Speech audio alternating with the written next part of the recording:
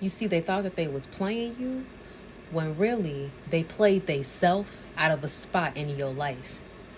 Because the first time they had you around, the first time they were in your energy, they played with you. They played in your face. They played mind games with you. They really was just playing into your energy. Playing in front of your face, like putting on this whole facade, acting as if they were really for you, that they really cared about you, that they were really a great asset to themselves, but they was all talk and no action. And their energy just was not up to par. You all did not align with each other's energy. That's why anytime you were around this person, you always just felt drained. You always felt off. Like you always just felt like you just felt funny, like your energy just couldn't handle it. Because even though this person was able to hide behind their charm, hide behind their sense of humor, hide behind the fact that they are a good person to talk to, they were able to hide behind all of that to keep you entertained enough so that you can stay around them.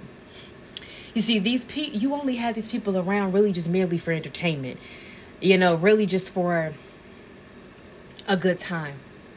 While these people was really around for your energy. It was a totally different story. They was around to suck you dry, your energy. They kept playing with you. They kept playing in your face. And they really thought that you wasn't going to walk away. They played themselves where you walked away because you realized, nah, you moving too funny with me. You just being too weird. I gotta move around. You moved around.